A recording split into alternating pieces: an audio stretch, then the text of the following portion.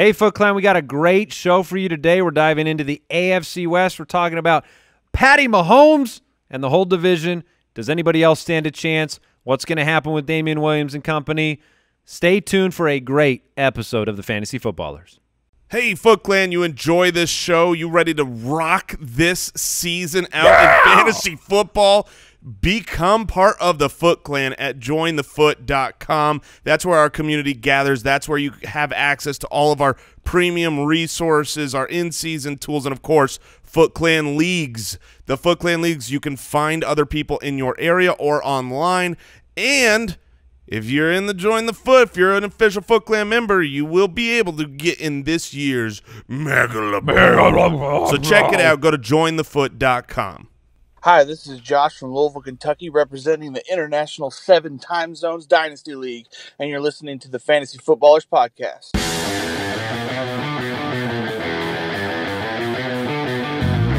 Welcome to the Fantasy Footballers Podcast, coming to you from pristineauction.com studios with your hosts, Andy Holloway, Jason Moore, and Mike Wright.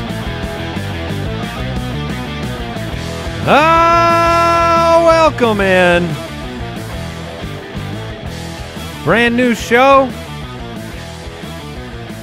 A brand new day, Mike. A brand new day. Thought you were going to go brand new show, brand new clothes, because you're a little fashionista. 16-0. The Cardinals are going 16-0. I've got an Arizona Cardinals shirt on today.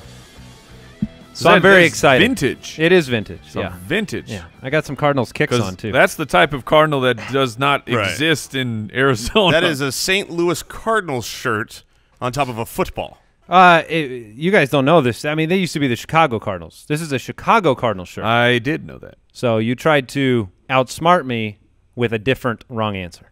No, I was not talking about football. He was talking about it's the baseball logo. Thus me specifying that he's on a football. Here's a couple things to get into. We got AFC West divisional breakdown on the show today. A good quick question, some mailbag. We just got back from San Francisco. We made it out. Oh, my gosh. We made it out alive. The show was rowdy. The people over there have a lot of things to say, but thank you for coming out. We went over after the show, and we would you play some shuffleboard? There was some unfortunate fans who thought they were good at shuffleboard, but they teach them a lesson. Well, we had to crush them. You smoke them? Yeah. Wait, look, they started with a 5-1 lead, and they said, "Jump in here, guys." We're like, all right. You went all. And then they got destroyed. They went all Falcons. Yes. Oh. I'm not sure at the beginning of the show if anybody actually understood the words you were kind of screaming, but you were talking about the Megala Bowl. Yes. The Megala Bowl. So this is the why don't you explain that for 2 seconds? Just to, sure, it's coming later. You can't out. get in it yet, but it is coming, and the Megala Bowl is going to be a giant, massive tournament with every Foot Clan member that wants to join up into that league. Whoever wins, automatic entry into the Listener League the next year. It's coming. It was a crazy time last year. Yeah, the Listener League, we'll talk about that too in coming weeks. I mean, August is almost here. We're going to get through these divisional breakdowns. I'm excited. Did it sneak up on you? That snuck up on me quick. August is almost here. I know. The Listener League's going to get going. Wow. August moves very silent. Yes. Very stealth mover. The sneakiest of months. Here's your quick question today. If you were a betting man, as Brooks poses the question. Actually, I give credit to Kyle. Jumped in on this one. What current Vegas odds stand out to you the most and why? We have the Super Bowl odds that have been released coming out of Vegas. For example, the Chiefs at 6-1. You got the Rams, the Patriots, and the Saints at 8-1. Obviously, you've got Miami sitting there at 300-1. Woo! That's how you win big. My 16-0 Arizona Cardinals are sitting at 100-1. Yeah. But is there one specific line that I don't know you want in on? For me, there were two that jumped out. I'll go with the Philadelphia Eagles at 20-1. If I had to pick two teams to represent their respective conferences, it would be Philly and the Colts. So I like their odds. Yeah, the Colts were my pick. They've been my. And where are they at? Right now, they're the same. As the Eagles? Yeah, I mean the Colts are in Indianapolis, Andy. But the That's a Mike joke for you. Yeah, they're 20-1 right now. It was hilarious. I looked over. Andy's confused. Your face was so happy. So that's appropriate. So look, I like the Colts as trying to be nice. My current who's my pick to win the Super Bowl. It's currently the Colts. And look, 20-1 odds. I like it. If you want a dark horse, if you want the longest odds that I think does have a shot, I would throw the Carolina Panthers out there at 60-1. At 60. Oh, that's not bad. That's not bad. The couple teams where I liked it, where it was Cleveland at 20-1. By the way, they've got to be freaking out just about the odds. They don't even need to play the season. Yeah, 20-1. That's beautiful. Look, I like the Browns a lot. I think they're going to be better, but that's Vegas stealing people's money. Yeah. So I went with a couple mid-tier options where I believe they could actually re-improve. What is a bounce back? No, start over. Well, that's a bounce back. Yeah. I was trying to find a more eloquent. Improve. I knew that was not right. Jason-esque. But did you know what I meant? I knew exactly what you meant. Thank you. A nice post-hype sleeper. Both sitting at 40-1. The Atlanta Falcons and the Jacksonville Jaguars. Okay. Who both I think could be great again. And 40-1. That's a good line. That's how you win big. Foles taking them to the Super Bowl. Look, Bortles almost did it. I would say their defense taking them to the Super Bowl. Atlanta, we've talked about they have this nice schedule when it pertains to dome games, warm weather games, every single game on the season. It's where Matt Ryan plays. I call those room temperature his games. Best. Yes, room temperature. It's room temperature in here right now. No, it's not. A little stagnant, we live actually. In Arizona. But they do have a tough schedule. That's a tough division. I love Atlanta as a dark horse pick for sure. It's going to be interesting to see who emerges. Somebody has to finish last in that division. I think Bruce Arians is going to have to accept his spot. No, not Bruce. You can find this show on YouTube, youtube.com/thefantasyfootballers, on Instagram, Twitter @theFFBallers. The website's thefantasyfootballers.com. We also appreciate everybody who is subscribing. Get on board. 5 shows a week starting August 1st. It's going to be fun, a brand new season. I was encouraged hearing that there have been at least 3 small, itty-bitty baby meetings between the NFL and the NFLPA. Yes. Because I would like football to continue indefinitely. Because it's my job. All right, let's get into some news.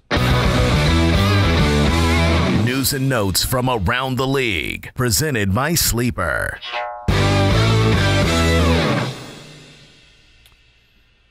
Well, Melvin Gordon came out last week and said, hey, it's a trendsetter. Hey, I'm not showing up without some money.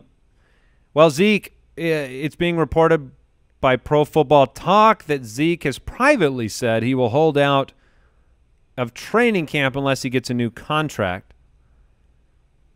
Do you believe that this is as concerning as the Gordon news? I am not afraid of Gordon not playing. I know, Jason, you are very afraid of that.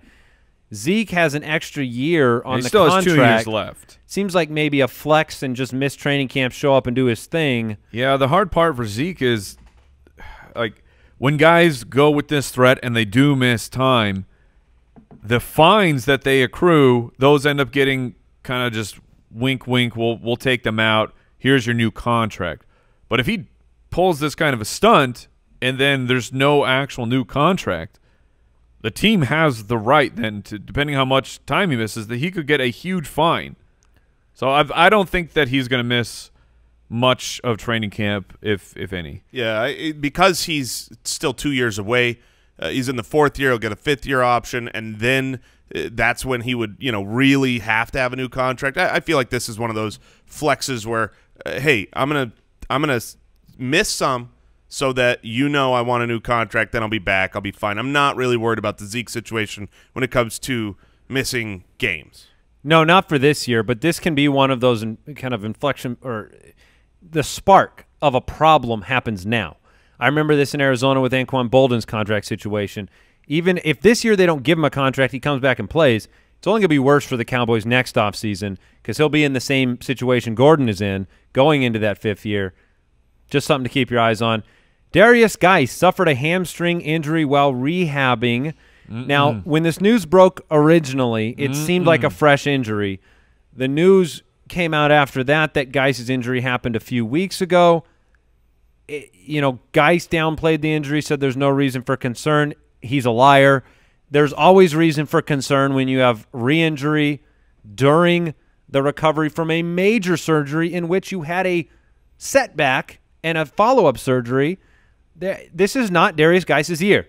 And that's what the hamstring injury, guys coming back from the ACL tear, they are very susceptible to getting that hamstring injury. And this is no good, man. This is what we were talking about Geis and his value just a couple shows ago, where he's kind of trending down in the middle of the rounds. Maybe I'll take a shot on it. But if we are talking about Geis recovering from hamstring issues in training camp, then just no thanks, and I will take my shot. I'll grab Adrian Peterson late. So does it affect your perception, Jason, on Peterson as a late round? It makes me feel more confident in taking Peterson as a late round guy that will start the year with a good workload. I don't think – look, they call him Darius Glass.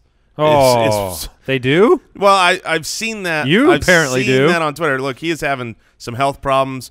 I wouldn't come in and just be like, okay, he's the lead dog now. He's going to run the show. Like, I don't think that's wise. So I do like Adrian Peterson as a late round flyer to start your season off strong.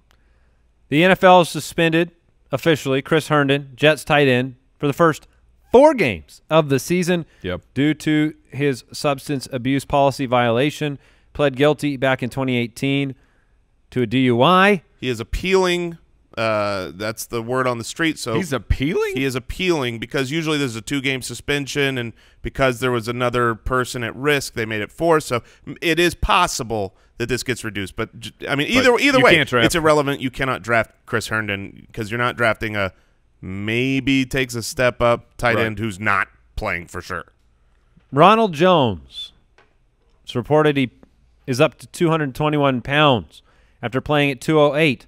When we were talking about Ronald Jones in the draft season last year, the big problem was weight. You just don't have efficient, effective workload guys at 200, 205, the Reggie Bush category of size.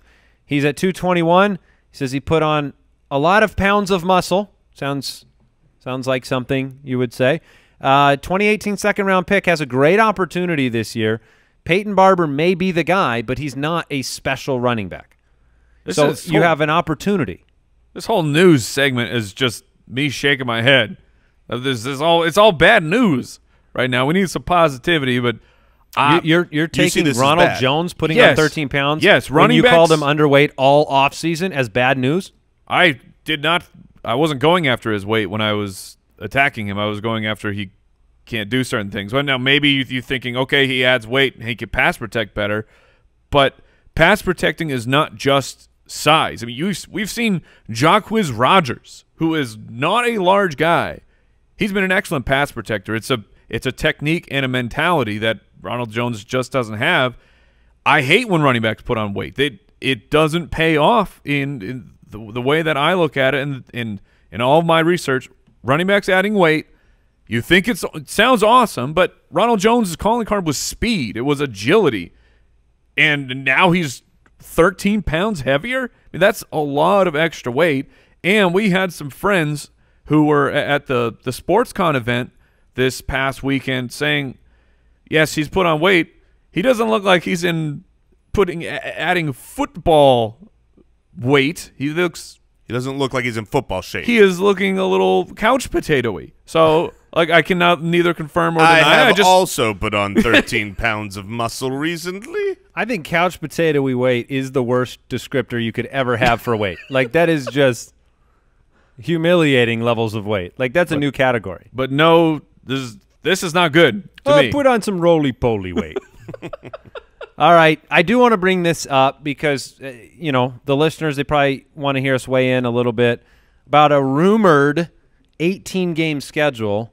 Do you want to talk about that for a second? Do we have time for that? I just want to call it stupid. That's it. I mean, the 18-game schedule, I'm fine with that, but the proposal is that there's a 16-game cap on how many games a player can play in the regular season according to the NFL's proposal. That is the NFL's preposterous proposal. That makes no sense. That means that means 12% of the games out there you're going to have a backup quarterback playing. That changes competition. That changes ticket buying, fandom, everything. I mean, look, you're gonna if you're in fantasy, you're definitely going to have a lot more to track and to keep your eyes on when it comes to matchups. And I don't think it's going to happen. No. I can't imagine it happens either. All right, that's it for today's news and notes. With fantasy football gearing up, now's the time to ask your commission if you're using the correct, the most flexible platform. They should use Sleeper. Check out the Sleeper app. Download it today. All right, we've got a lot to talk about. Let's get started. Let's get divisional. All right, we are traveling to the AFC West today on the show. We're going to break down everything that has gone on with the Chiefs, Chargers, Broncos, and Raiders. Talk about our expectations for these teams. Hopefully illuminate, hopefully bring to mind some things that will help your fantasy drafts. Talk about expectations. We're going to start with the 12-4 Chiefs, who just barely won the division over the Chargers last year, both teams at 12-4. The big story around the Chiefs this offseason, there's been several for fantasy purposes. Yes. They've been Damian Williams. Will he be the guy? Is he capable of being a productive NFL and fantasy running back? Obviously, all the the legal situation with Tyreek Hill. Will Patrick Mahomes have his favorite weapon on the field to continue what he did last year? I mean, Patrick Mahomes was unconscious all year long. I mean, 4 touchdowns, 4 touchdowns, 4 touchdowns, 6 touchdowns. He single-handedly won leagues.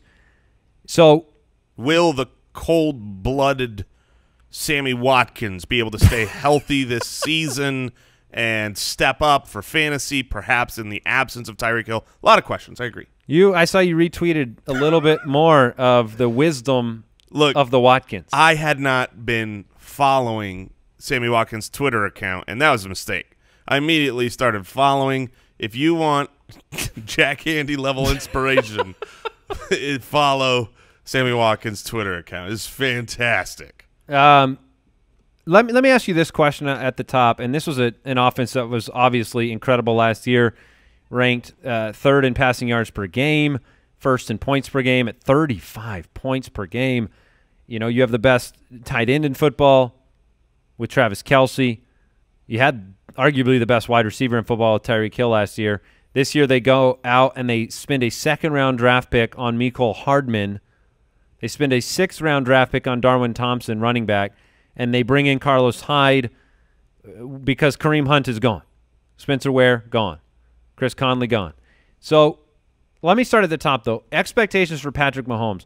How much do they take a hit? Like, regardless of whether you would take Patrick Mahomes high in fantasy drafts, which I know we are not spending up on Mahomes. Right. The likelihood that he doesn't throw 50 touchdown passes is very, very high. Even with a full kind of allotment of weapons, that kind of a season doesn't just happen over and over and over again. At least hasn't historically. Could. I mean, it's a brand new season. It could happen, but it's low odds.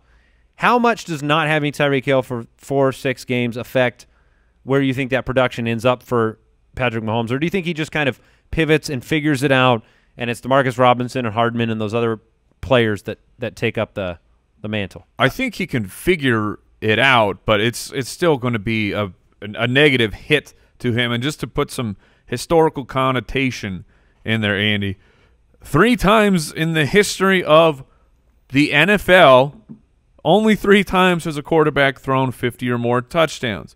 Now, that was a season where Patrick Mahomes would be worth the early pick because he's providing you such an edge at the quarterback position. He's outscoring everybody. So, yes, he's worth an early round, but he's going to regress. And if you say, well, he's going to throw 40, only 13 times in the history of the NFL has a quarterback thrown 40 or more touchdowns. So that is also improbable. I mean, maybe Mahomes is different. Maybe he's that different, and we're already witnessing a Hall of Fame career. But call me insane, but I'm going to look at the analytics and the probability of him throwing 40 or more touchdowns. It's just not high. Especially when you over-succeed the way that he did and losing Tyreek. Maybe Mecole, the second-round pick, Mecole Hardman can fill in for a while, but he's still a rookie, so I'm not expecting that to be incredible production. So I'm out on Mahomes at his current draft cost. But I mean, he said all that. He still is the #1 quarterback for me. So if he's somehow falling because you play in a league where everyone's saying, I'm not touching a quarterback till the 10th round, in that 5th or 6th round, sure, then I'll take a look at Patrick Mahomes. Two of his first 3 games are really, really tough, Jacksonville and Baltimore. And you assume that those first few games are where he's not going to have Tyreek Hill. So the people that are grabbing He actually Mahomes, threw 0 touchdowns against Jacksonville in his game in Jacksonville last year. Right, so grabbing Mahomes early at the sacrifice of your running back or your wide receiver pick and then getting off to perhaps a slower Mahomes start, even if he finishes the year as the #1, you're going to be hurting your fantasy roster. Yeah, I still think the odds are that, I mean, we have him ranked that way, that'll finish #1 at the position. He's still an engine by which all of the pieces around him exist with great fantasy joy. You know, whether it's looking at Kelsey and what he is for the offense, or looking at Damian Williams, who all signs are pointing to a heavy workload for Damian Williams. There hasn't been any indication that, you know, if he doesn't do it on the field, maybe there'll be changes, but he should have every opportunity. And it's not like a running back getting an opportunity on a middling offense. It means something different when you're in Kansas City.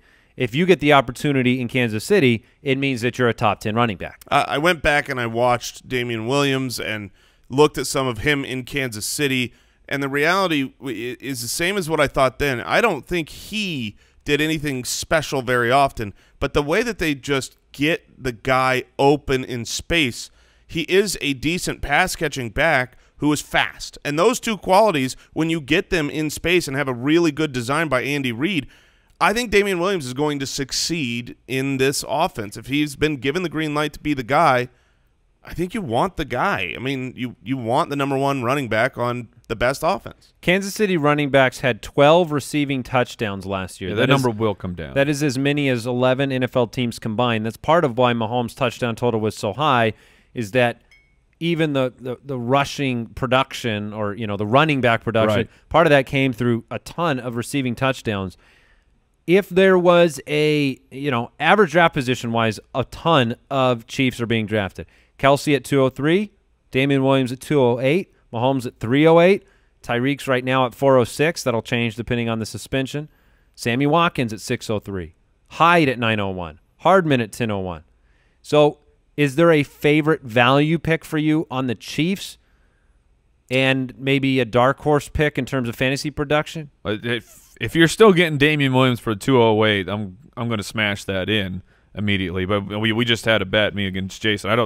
I don't see him staying there as the hype machine builds and builds and builds. He'll be at worst the very beginning of the second round. Yeah, and I've said this before, but you know, as Sammy Watkins stays and now drops in the 6th round, I think he is a good option.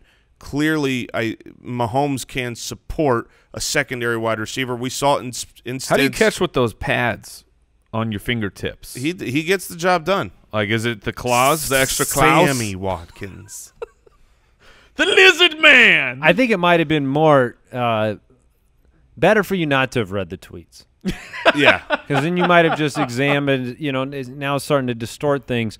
I've been willing to not like Sammy Watkins, totally unrelated to his lizard persona. Lizarddom. Like, it's just been based, his lizarddom. Scary. Would you guys even draft Carlos Hyde? I guess I'm surprised to see him in the 9th round. What do you guys think about that? I'd love to talk about Hyde for a second, because I think that he's a player that could go either direction due to camp and preseason. He should get a lot of time to run in the preseason. And if he flashes and looks good, I think he's going to be picked up regularly in leagues. You know, would I draft him right now? I don't know. Probably not. The signing of Carlos Hyde is so bizarre. It was so fast. Because, yeah, well, I mean, they were like, we got to get some veterans in here, but guys that succeed, Jason just mentioned that running backs that are fast have great hands, and when they're in open space, they make things happen. Carlos Hyde does not check any of those boxes. He is literally one of the most inefficient pass-catching running backs since he has entered the league. So the signing is so strange to me. In the 9th round, I guess if you just want to have that backup plan in case Damian Williams is the guy. But to me, if Damian Williams is not the guy, Carlos Hyde will get a chance, and then Carlos Hyde will not be the guy. Like they'll go. Is there any chance that they'll go back to Damian or maybe Darwin Thompson? Is there any chance that Damian is a majority work share back, but then you have a goal line situation with Carlos Hyde? Yeah. Even like right now. I would doubt it. And the reason I say I would doubt it is because of the way they use the running backs on the goal line in the passing game. You just brought up the receiving touchdowns from the running back position. They like to use them in that way, and that's not where Carlos Hyde excels. So I would be a little bit surprised.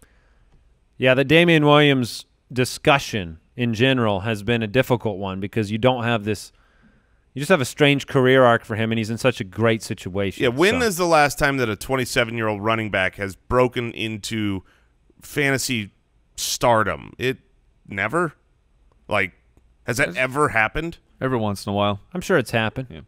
Yeah. And it's not a regular thing. And why it would not surprise me if Carlos – if maybe he is brought in on the goal line. Even Kareem Hunt's rookie season, it was really obnoxious to see how much Sharkhandrick West would get in there. That's absolutely at opportunity. But that didn't stop Kareem Hunt from being a top 10 guy. So I'm not scared of that. Just saying that there will be times that Carlos Hyde will annoy you if you have Damian Williams.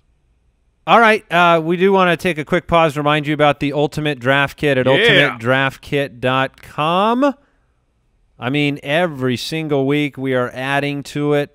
Jason just this morning got Mark Andrews tossed into those consistency charts, player updates. We've got cheat sheets, player videos.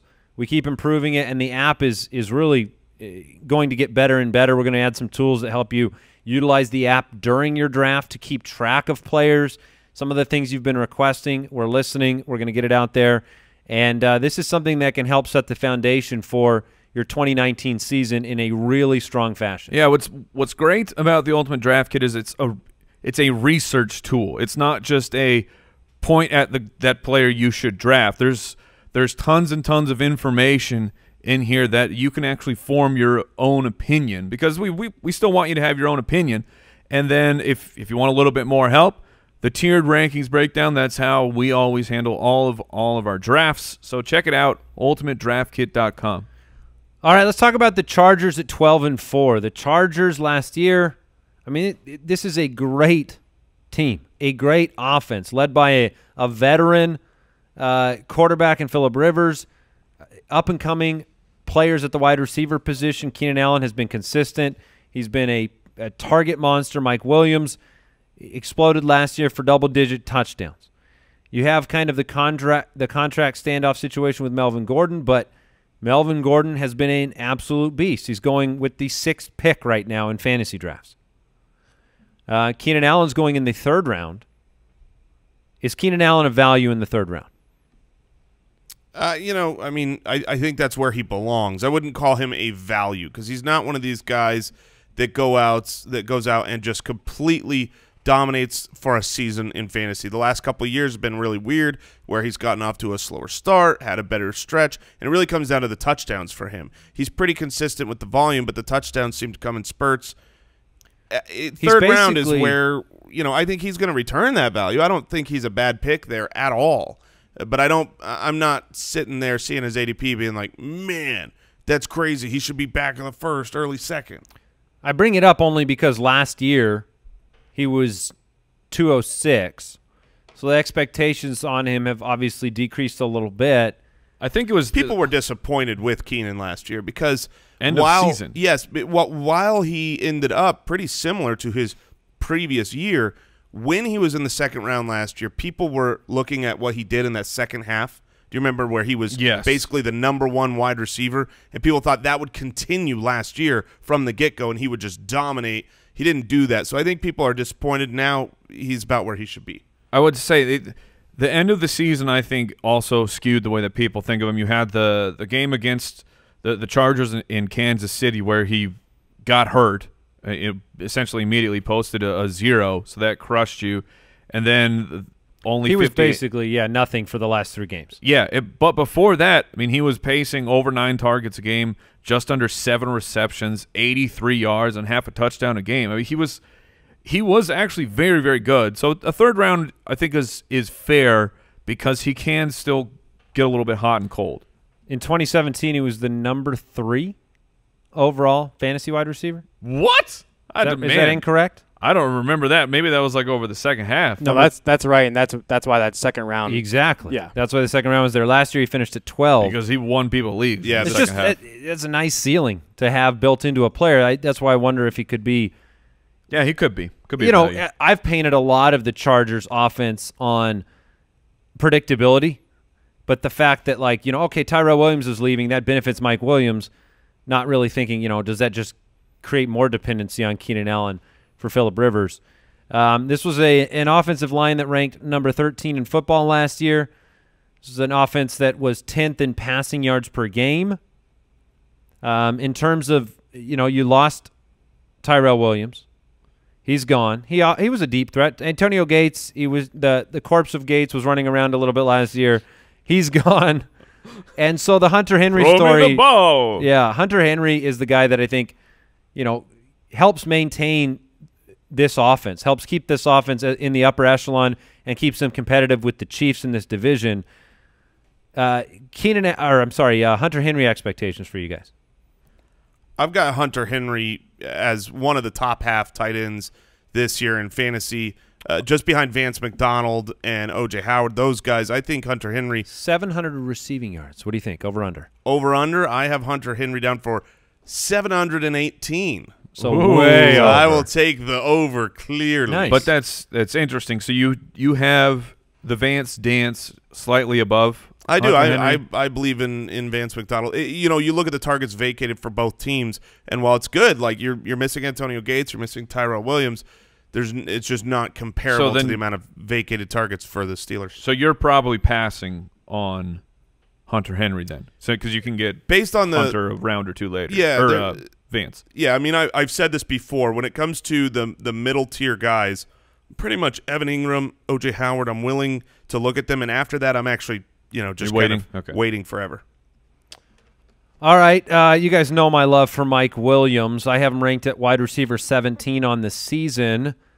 He is one of only 5 players targeted more than 8 times inside the 10 zone in 2018. The others were Michael Thomas, James White, Mike Williams, obviously, Corey Davis, and Doug Baldwin. Come on, Corey Davis. Seriously. Get it together, man. They keep trying. Ugh. Yeah. So other storylines here. What is Phillip Rivers for fantasy purposes? Is he a consistent middling option? That's exactly what he is. He is a nice 401k where maybe you have enough to live off of, maybe you don't. I mean, he has been but he's so fine. Yeah. 8th in 2017. Last year he was the 11th ranked quarterback. I mean, he's generally been in that top 12 category. It looks like 8 of 10 years, but it's always near the back of it. So he can beat you on a certain week, but he doesn't generally end up with big numbers over the course of the year. Yeah, I mean, if you look at his season as a whole, he ends up as a quarterback 1, but usually he spends the majority of his weeks outside of the top 12, but not very far beyond that. I mean, last year you had looks like 6 games where he was a top 10 quarterback, which is that's okay, that's good. But that means that there's 10 games where he wasn't, and he never finishes extremely low, right? He's never going to be the 30th quarterback in the week because he's a vet. I mean, look week in, week out, ranked 15th, ranked 13th, ranked 14th, ranked 18th, just looking at his numbers for weeks last year, and it's like, that's not going to help you win in a fantasy league. In my opinion, I would rather stream the position and get a guy. I'll stream Phillip Rivers. I'll look at the matchups where he's got a great matchup and throw him in there. His numbers are wild, man. When you actually look at what he was doing last year until those final 3 weeks. I know we're talking about he's outside of the top 10, but I mean it took until week 13 or game 13 that he threw fewer than 2 touchdowns. So I mean, he was very consistent. He was perfectly consistent and just a nice floor. But are you happy with that? This team, if general fantasy question. No, I'm not happy with that. Are you happy with someone that consistently doesn't put up a goose egg, but never gives you at the quarterback position a week winning performance? No, I'm not really wanting to draft that. Maybe I end up flexing into that week to week, but I want to circle back to Melvin Gordon for a second because this team is predicated on they want to be a great defense. They're in the top 10, in defensive rushing yards per game, defensive passing yards per game. Melvin Gordon's a part of being that kind of a team. You get to grind it out with Melvin Gordon. If Gordon misses time, how are you shifting your mind? Like, what are you doing as a fantasy owner with Austin Eckler and Justin Jackson? What is your kind of prescription for people with – like, I'm not that worried about Gordon, but at the same time, you still have to think about a plan for this offense and how much does it hurt without Gordon. I think Justin Jackson stands to gain the most because Austin Eckler kind of has a role carved out, and his will grow certainly without Melvin Gordon.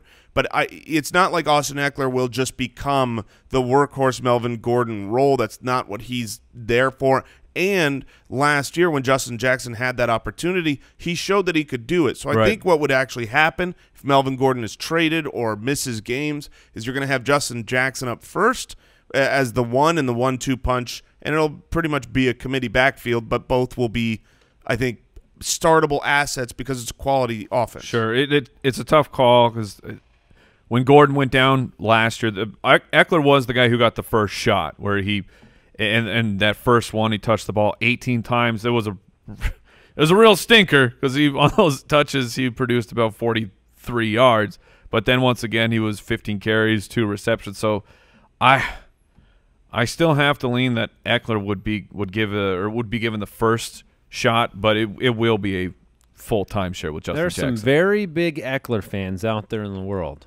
I'll tell you that believe he could be a lot more than the opportunity he's been given so far.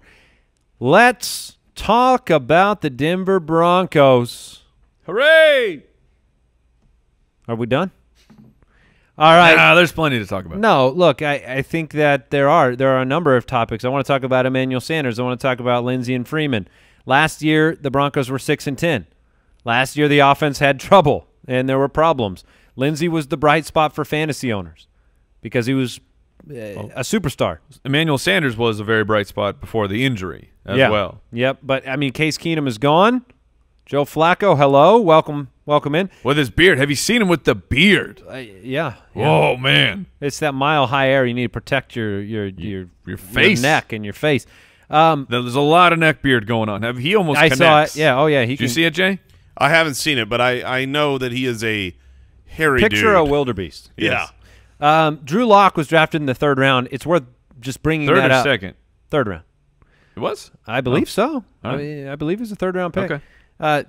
Either way, I'm bringing him up because if things went south for the Broncos, it's a tough division. The Chargers and Chiefs the Raiders have improved. I don't know how committed you stay to Joe Flacco if the team is 2nd round. Ha ha. Yeah, you're right. That's on me. Yeah. You can blame Brooks. Brooks, pack your things. You fired.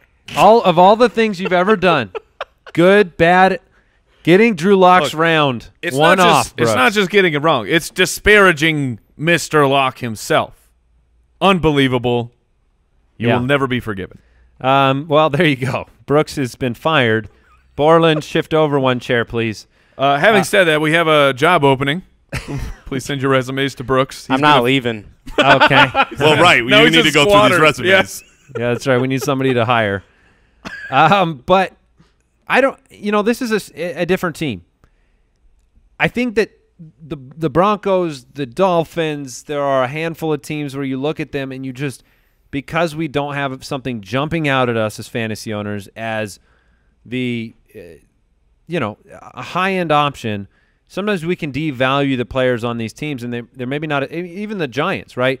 Odell's gone, Eli Manning, oh, nobody likes Eli Manning. But there's value to be had on these teams, and I think that is going to come out here in Denver as well. If there's one thing that Joe Flacco tends to do is they're going to let him throw the ball down the field. Cortland Sutton is a big man. Emmanuel Sanders, I have raised where him are we in on my Emmanuel rankings. Sanders? I've got him ahead of Deshaun Hamilton in fantasy production on the season because I'm trusting what my eyes are seeing about his recovery. I've watched interviews with him talk about his recovery. He's gone about as fast as you can go with an Achilles recovery, and this is not straight line videos you're watching. He's running routes. He is moving laterally, and he's a very, very good player. And I think a player that is coming back into the fold, I think he's the best wide receiver they have. Like in a pure skill position, he's better than those other two players. I don't have him ahead of Sutton because I think Sutton offers more touchdown upside than Emmanuel Sanders does. But kind of digging through the muck here, are you going to find somebody you're happy with at all with Joe Flacco throwing him the ball? Or is this a bunch of wasted breath because we shouldn't even be talking about wide receivers in Denver? Certainly someone could emerge. I mean, I remember the days where Joe Flacco threw it deep as well. Those were neat. Look, the Steve Smith years were awesome. Yes, but it's been a long time, and the question is, was that because of his weapons, or is that because now he is much more of a dink-and-dunk passer? John Brown. I lean that direction. I lean that, which means Deshaun or Emmanuel. I'm not as bullish as you, Andy, on I've seen the same videos, but you see those with everyone. You see them running against air, not in pads, looking sharp, looking great. And I think that there's another world to get to when it comes to being on the field, in contact, all of that. And so I lean Deshaun for the short stuff. But if you want to throw your pick out for who has the best chance to really emerge as a relevant, a very, very good fantasy option, I think it's got to be Cortland Sutton, because if someone comes through, you want a red zone option. He's the big-bodied guy. He looked great in spurts. He disappeared in spurts. But a lot of what's being said around Denver is that it looks like he's ready to step up into that #1 role. He himself assumes he is going to be the #1 option. And if that's the case, if he's stepping up to be the new Demaryius Thomas, hopefully someday they get the new Peyton Manning. Yeah, I mean, I have my problem with Sutton is that I wanted him to do that. I mean, all these same refrains were there for the second half of the season. It was time for Sutton to step up and be the next Demaryius Thomas. It's still his rookie season. Sure, but it was disappointing. Yeah. Was there anybody happy with? I mean, No. People were swarming to pick up Cortland Sutton for his opportunity, and that was without Emmanuel Sanders. And so if this is going to be an offense predicated on running the ball and having a rejuvenated defense, I want him to succeed. I want him to be great. I don't know if the volume's going to be there for him. Yeah, that's fair. Do you have any interest at all in Noah Fant? You have first-round draft pedigree for a tight end. It still is rookie tight end. I don't. But, I mean, what we have seen before is Joe Flacco hyper-target his tight ends, and now he does a very athletically gifted one. I don't doubt that he will have 4 games this year where you're like, man, he should be picked up on the next week's waiver wire. I'm just worried about the weeks in between them. Okay. I stand there as well. I don't think this is a great offense as a whole. I'm not super waiting to get my piece of it, and when I get my piece, it's not going to be for the rookie tight end. I think that the Denver Broncos will be surprisingly better this year. Well, I mean, look, Vegas is with you when it comes to, you brought them up in the same breath as the Dolphins, right, who are like 300-1 because we're not sure what's going on. But they put them kind of in the category of Tennessee and Carolina, that level of odds to win. I think they could be a 9-7 team this year, going up from 6-10. So but Phillip Lindsay, Royce Freeman. That's where I was going to go. Are you afraid to click the draft button? Are you afraid to take Phillip Lindsay at his price point right now? We've talked so much about him. He said literally, I think it was yesterday, he will be 100%. Yeah, he said he's going to be 100% for the start of camp with the wrist. He has said he feels 100%, but it's also up to the trainers. And not a leg injury, though. I mean, we're similar things with David Johnson coming back. But obviously a significant injury. Would you rather draft Royce Freeman at his current average draft position of 804 or Phillip Lindsay at what is now being shown at 408? He's dropped a lot. If I have to take one of them, I'll still take Lindsay there. Yeah, now that Lindsay's fallen almost to the 5th round, I would take Lindsay. Yeah, I would too. It's been Freeman all offseason, but when you talk about 408, I think I'm in now. I think I'm back in. Yeah, he started Let's the move season that back like up in the third, like high third, and Let's move his ADP up. What show was it that we just talked about it? That was Brooks? the live. Wasn't No, it I the know, live but which show? one was it? Like 2 weeks. I'm trying to figure out what's killing this ADP. That was Saturday's show, I bove. Was it? I think so. Oh, okay. Maybe it's not I me think that was then. San Fran live show. Oh, I'm so sorry. It wasn't All you. right. Any other storylines from Denver? Or are we moving on? Moving on. All right, it's Hard Knocks time. The Raiders, 4-12, wrapping up the AFC West. They'll start at home against Denver and Kansas City this year. John Gruden and company. And then I mean, Minnesota, and then the Colts. Yeah, that is rough. That is not a good looking first 4 weeks. Denver, Kansas City, at Minnesota, at Indianapolis. On paper, a rejuvenated, revamped, transformed team. At the high level, and you guys, we can get into all the players. At the highest level, what happened to this team to me, the biggest problem that this team has was, and what made Derek Carr go from MVP candidate to short-range, BB gun, was the offensive line. This was a top 5 unit that dropped way down, assimilated, fell off a cliff, and they couldn't keep Derek Carr on his feet. Carr got skittish. He started preferring the shorter intermediate routes to taking shots downfield because historically he's a good deep passer. But when you barely do it and you're skittish and afraid and not making clutch throws, that's what broke this team down. I don't know how you do better than getting a guy, Antonio Brown, Tyrell Williams, and Josh Jacobs, right, to fix that problem. I mean, Marshawn's gone. You get the more versatile Jacobs in the backfield. Jordy Nelson's gone. You get the younger Tyrell Williams as a deep threat. To me, it's all about the offensive line. Can the offensive line provide enough time for Carr to be an effective passer to bring up the fantasy value of everyone around? What do you guys think? Look, I think Antonio Brown being there is going to help the offensive line in a sense. The fact that Carr will have someone to go to. Carr is a super late round guy that – you know how there's those guys where Don't it's like, look, there are those guys you're fine being wrong about where it's like, look, if he's great. This is one where I don't think Carr has a great year, but I am not super confident in that at all. He's got the weapons both at running back and at wide receiver to put up enough fantasy points. He's got to play Kansas City a couple times, other great offenses. I think Derek Carr could be a surprise late-round guy that ends up as a successful fantasy option this year. They also added Ryan Grant to the offense, who was like a free agent pickup last offseason by Baltimore, wink, wink, to the Colts. And then Marcel Aitman flashed last year. J.J. Nelson was an addition. They still have Jalen Richard in the backfield. I think the offense is probably underrated, Mike. I really do. Okay. Like you said, everything looks great on paper. Looks great on paper, but I don't believe in Derek Carr as a quarterback. I don't think he's that good. Okay, so what does that translate? Then carry that belief into Antonio Brown, not to Carr. Carr's not being drafted in a position where you have to justify him failing or succeeding.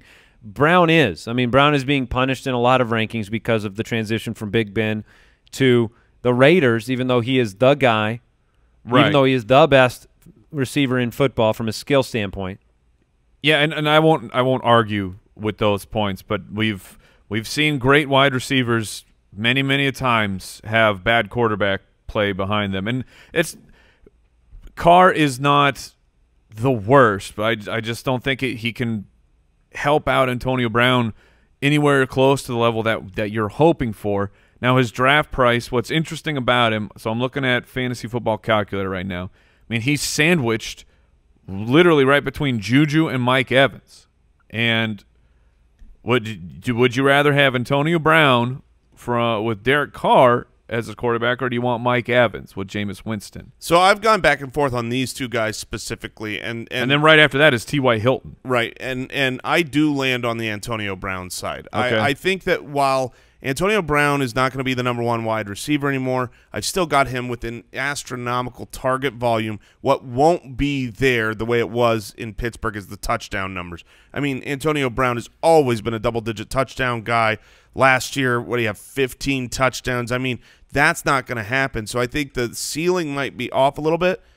But, I mean, the difference between Carr and Jameis Winston in real life is not that much. You forget Carr 2 years ago, he was a top 10 fantasy quarterback, which is crazy to think about when he had the weapons there. So I think Antonio Brown, I'm certainly not taking him over Juju, but I would take him over Mike Evans. Okay. Josh Jacobs, how many passes does he catch this year? What's his fantasy ceiling? How are you looking at Jacobs? Isaiah Crowell went out, got hurt. They had picked him up. Instead, they have to replace him with Krampus. Doug Martin is back again. Yes. But this is Josh Jacobs' backfield. Yeah.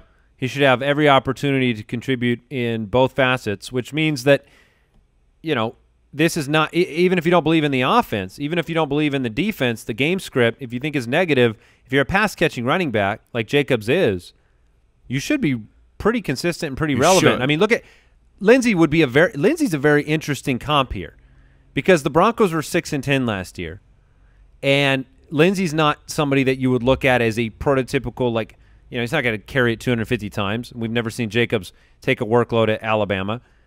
So, but let's say they go 6-10, maybe they're not a good team. Philip Lindsay still had a great year. Right. Right now I have Josh Jacobs catching about 40 passes, which is that's not a good elite number, but it would be perfectly acceptable. The problem for Jacobs is just you're buying into the idea that he was a first-round running back, has a pass-catching skill set, because they have Jalen Richard. He's still on the team, and last year when the game script flipped upside down, it was Jalen Richard just getting absolutely peppered with targets. So do they take that jump and they say, okay, we're just going to play Josh Jacobs on all 3 downs, or does he just get worked into some passing plays on first and second down, and then Richard is a bigger thorn than you're expecting? I think the fact that they used Jalen Richard so much last year and then turned around and said, yeah, we're going to spend a first-rounder on a running back and we're going to go get Isaiah Crowell says what they want, and what they want is not Jalen Richard. Well, yeah, they don't want him to be the grinder, but last year, 81 targets, 68 receptions for Jalen Richard. Those are real receptions for a running back. Right, for sure. But that also says Derek Carr is looking to that position. The offense can utilize it.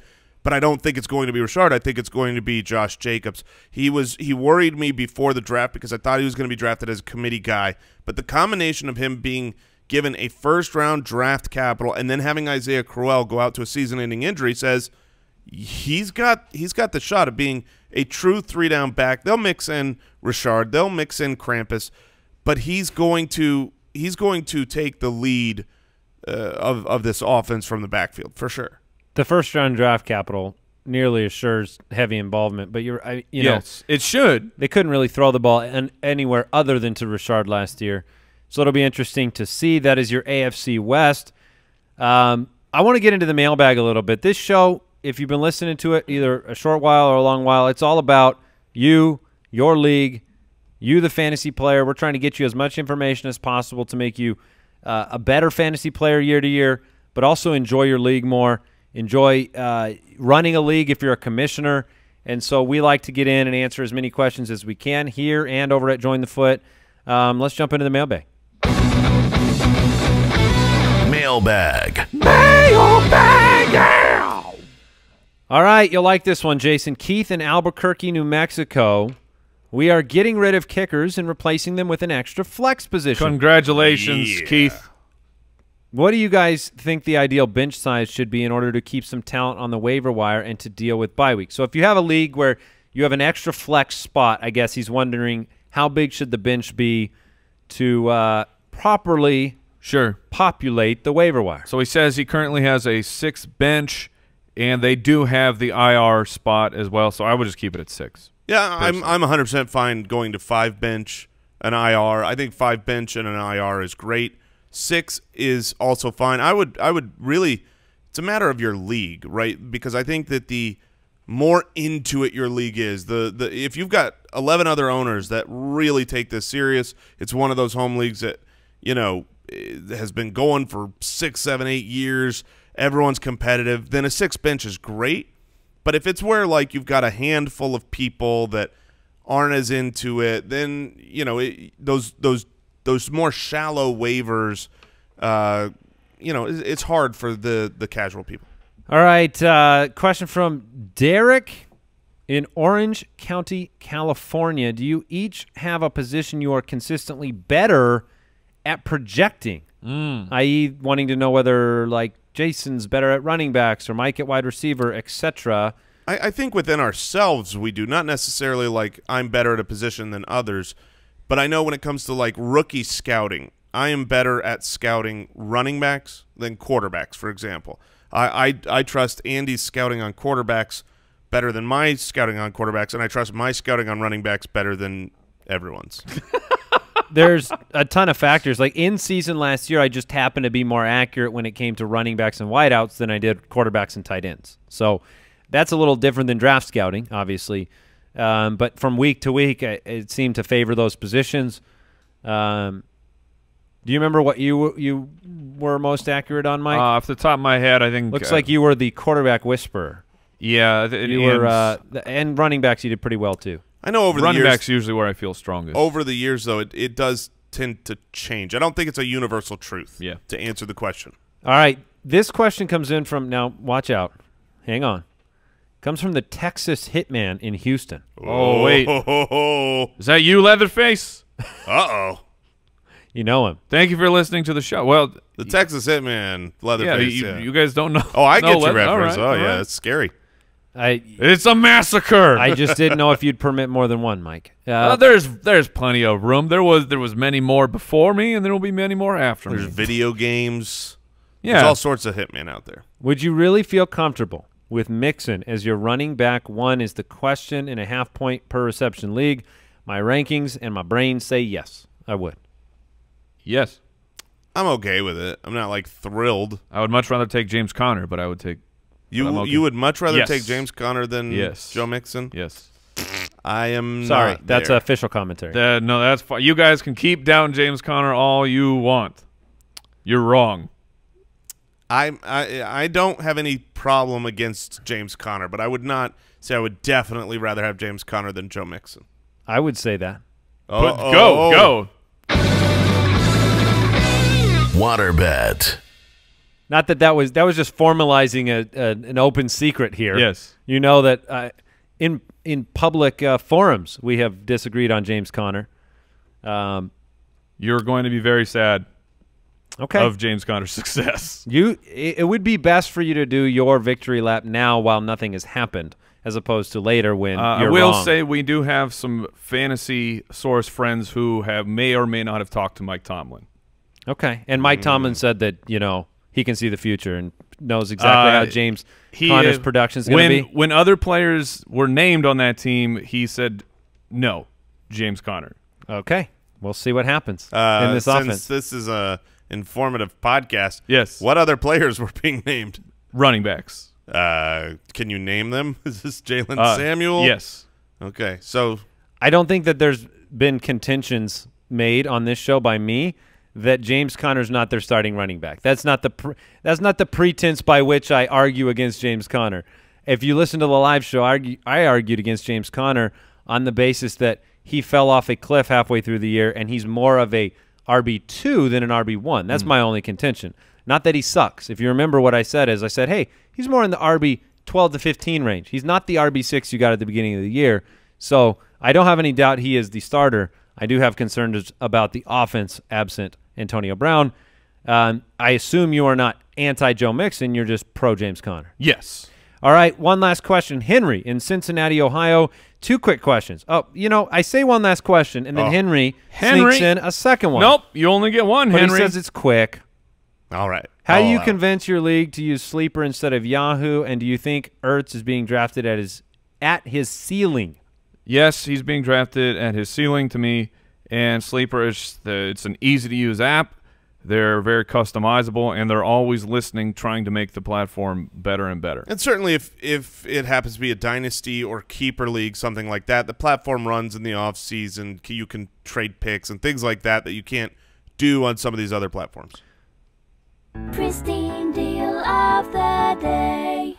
All right, as we wrap it up, Pristine deal of the day. A DeAndre Hopkins signed Texans jersey yesterday. Went for 54. 55.54. Yes. So close to the perfect amount of money. Whoever won that should be disappointed that they didn't just pony up 1 cent. It's a huge to mistake. make it awesome. Yeah. That's a tip. You should have tipped them. Shame on you. Yeah. PristineAuction.com. Use the registration code BALLERS when you sign up. And that'll do it for today's episode of the show, unless you two gentlemen have anything else you want to add. I would just add, if you are a winner and you're looking to get some fantasy football hardware in your life, please check out fantasychamps.com. The absolute best in the business. Use that promo code BALLERS. You're going to save a little bit of money. All right, that is it. Follow us on Twitter at the FF Ballers. Thanks for supporting the show. We'll be back very soon. Goodbye.